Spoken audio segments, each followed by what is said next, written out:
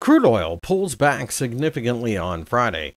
This is Chris from FXEmpire taking a look at the crude oil market. You can see that we initially did try to rally a bit, but we have pulled back. In the West Texas Intermediate crude oil market, the $80 level has been very important for some time, and it also features the 50-day EMA right around it. So it all ties together for a bit of a barrier, and we have turned back around.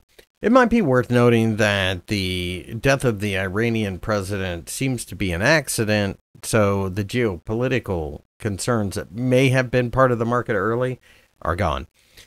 That being said, we are in an area that has a lot of support, so I still believe this is a buy on the dip type of market going forward.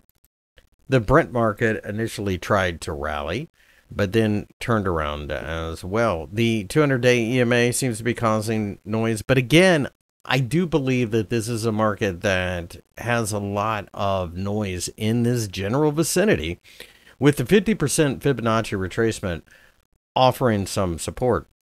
And Brent, if we could break above the $84.50 level, then I think we really could start to take off. And it's a similar setup in both grades of oil as you would expect. And therefore, I think you have to look at it through the prism of whether or not we are offering value. I don't know that we are quite yet, but I am looking at dips as potential buying opportunities.